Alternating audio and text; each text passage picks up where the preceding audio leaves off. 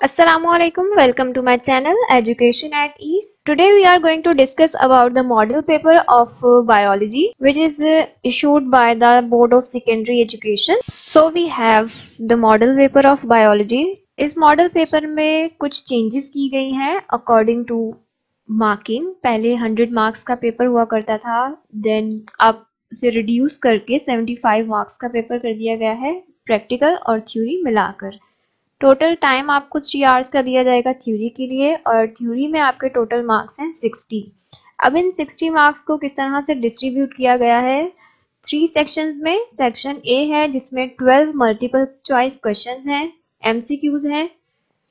Section B है जिसमें 15 short answering questions दिए गए हैं जिनमें से आपने 10 क्वेश्चंस को अटेम्प्ट करना है। सेक्शन सी में आपको 5 डिटेल्ड आंसरिंग क्वेश्चंस दिए गए हैं, उनमें से आपने कोई से 3 क्वेश्चंस अटेम्प्ट करने हैं। So let's start with the multiple choice questions. आपको फर्स्ट 30 मिनट्स दिए जाएंगे एमसीक्यूज अटेम्प्ट करने के लिए। एमसीक्यूज के तमाम क्वेश्चंस अटेम्प्ट करने होंगे। क्वेश्चन को कॉपी नहीं करना बल्कि सिर्फ आपका जो आंसर है वो लिखना है, और जो आंसर आप लिख रहे हैं उसका नंबर आपने सही मेंशन करना होगा। अब यहाँ जो चॉइसेस दी गई हैं उनमें ए बी सी नहीं दिया गया बल्कि स्टार्स बनाए गए हैं, तो इसका मतलब है आपको जो भी आपका करेक्ट आंसर है वो आपने लिखना है। सिर्फ करेक्ट आंसर लिखेंगे आप। क्वेश्चन नंबर 1 है, जैसे एमसीक्यू नंबर 1 आप कर रहे हैं, यही रोमन वाला 1 लिखेंगे और उसका आंसर आके आपने खुद से लिखना है। हमारे पास 12 क्वेश्चंस गिवन है, आपने ये 12 के 12 अटेम्प्ट करने हैं। हर क्वेश्चन का 1 नंबर है। 30 मिनट से पहले अगर आप ये कर लेते हैं, वेल एंड गुड, आपका टाइम बचेगा। आप ये पेपर करने के बाद जो भी क्लास में उस वक्त एग्जामिनर मौजूद है उनसे रिक्वेस्ट करके आप अपना दूसरा पेपर ले सकते हैं। Then you will be given second sheet of question paper which start from section B, short answer question का आपके पास टाइम है 2.5 आवर्स का, मीन्स 30 मिनट्स जो है वो आपने एमसीक्यू पेपर के लिए लिए थे। अब बाकी के जो 2.5 आवर्स हैं वो आपके बाकी के 2 सेक्शंस को अटेम्प्ट करने के हैं। सेक्शन बी जो है वो 30 मार्क्स का होगा। इस सेक्शन में आपके पास 15 क्वेश्चंस गिवन हैं। इन 15 में से आपने 10 अटेम्प्ट करने हैं और हर क्वेश्चन के 3 मार्क्स होंगे, तो आपने उन्हीं 3 मार्क्स के अकॉर्डिंग ही आपको आंसर करना होगा।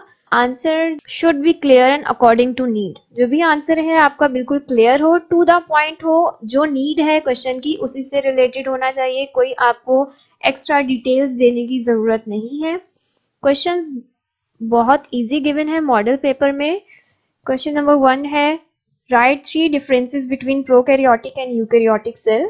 प्रोकैरियोटिक एंड यूकैरियोटिक सेल्स का डिफरेंस बताना है। कोई से 3 डिफरेंसेस बताने हैं आपको, तो आप सबसे पहले डिफरेंस लिखते वक्त ये याद रखिएगा कि आप जो भी डिफरेंस लिख रहे हैं वो हेडिंग बनाकर लिखें तो ज्यादा बेहतर है।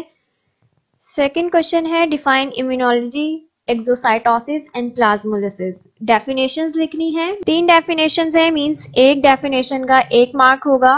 नेक्स्ट क्वेश्चन है, right contribution of Jabir bin Hayyan, Abdul Malik असमई and बुअली सीना in the field of biology. अब यहाँ कंट्रीब्यूशन नहीं कहा गया, सिर्फ कंट्रीब्यूशन कहा गया है। मींस आप अगर एक भी कंट्रीब्यूशन लिखते हैं तो वो इनफ होगा, लेकिन आप कोशिश कीजिएगा कि आपको इनकी 2 या 3 कंट्रीब्यूशन याद हो। हेडिंग बनाकर और कंट्रीब्यूशन ही लिखिएगा, ऐसा ना हो कि आप इररिलेवेंट पॉइंट से स्टार्ट करें और उसे ही एज अ कंट्रीब्यूशन लिख दें। नेक्स्ट क्वेश्चन है, draw neat and label diagram of smooth muscles. Diagram draw करते हुए इस बात का ख्याल जरूर रखिएगा कि आप जो पेंसिल यूज कर रहे हैं वो बिल्कुल शार्प हो, उसकी निब ब्लंट ना हो, और अगर आप कलर यूज करें तो well and good. Define any 3 types of chromosomes depending upon position of centromere. 3 types के क्रोमोसोम्स बताने हैं। सेंट्रोमेयर की पोजीशन को देखते हुए जितने भी क्रोमोसोम्स के टाइप्स हैं उनमें से एनी 3 आपने बतानी है। डायग्राम भी बना दें तो बहुत अच्छा होगा। जो भी टाइप आप बता रहे हैं उसकी साइड पर या उसके नीचे आप छोटी सी उसकी डायग्राम ड्रॉ कर दें। देन नेक्स्ट क्वेश्चन है, why meiosis is called reduction division, name different stages of prophase 1 of meiosis. Meiosis को रिडक्शन डिवीजन क्यों कहा जाता है, और सिर्फ हमें यहाँ नेम्स बताने हैं स्टेजेस के प्रोफेज 1 ऑफ मेयोसिस की। यहाँ पर आपको डिटेल देने की जरूरत नहीं है। नेक्स्ट क्वेश्चन है, define anaerobic and aerobic respiration, right chemical equation of aerobic respiration.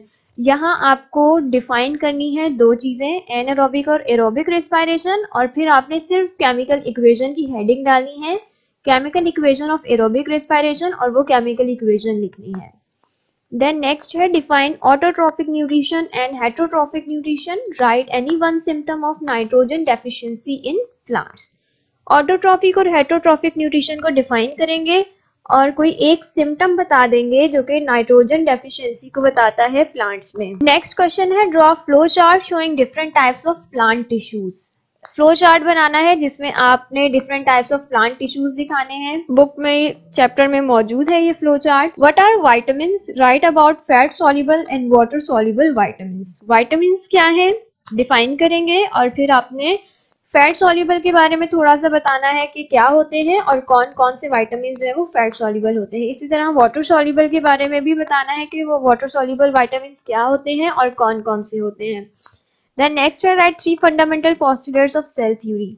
Cell theory के वैसे तो 4 पोस्टुलेट्स बुक में गिवन है, आपको इसे 3 लिखिए और ये ज्यादा बेहतर होगा कि आप उन फंडामेंटल पोस्टुलेट्स की हेडिंग्स बनाकर लिखें। देन नेक्स्ट है define open circulatory system and close circulatory system, which one is found in man. दोनों सर्कुलेटरी सिस्टम की डेफिनेशन देनी है और देन आपने बताना है कि मैन में कौन सी सर्कुलेटरी सिस्टम पाई जाती है, क्लोज टाइप या open type. Then right a short account on liver and its function.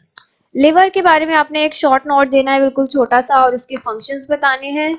Then write any 3 differences between a plant and animal cell। Animal और प्लांट सेल की कोई से 3 डिफरेंसेस के लिए फिर कहूंगी कि हेडिंग्स बनाकर डिफरेंसेस लिखिए, बहुत अच्छा इम्पैक्ट पड़ेगा। Then define parasitology, developmental biology and pharmacology. Definition है अगेन 3। देन नेक्स्ट है आपके पास सेक्शन सी।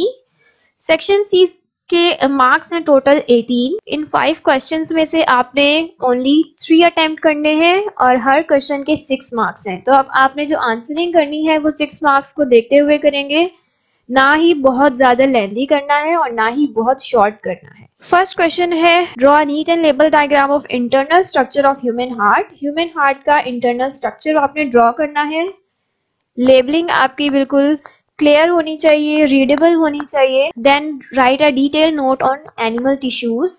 एनिमल टिश्यूज पे आपने डिटेल नोट लिखना है कि कितने टाइप्स के एनिमल टिश्यूज हैं, 4 टाइप्स के हैं। उन 4 टाइप्स को आपने थोड़ा थोड़ा सा डिस्कस करना है। Then define photosynthesis, name 2 phases of photosynthesis and describe any one of them. Photosynthesis की डेफिनेशन आएगी। डेफिनेशन के बाद अगर आप चाहें तो नीचे फोटोसिंथेसिस की इक्वेशन भी लिखिए।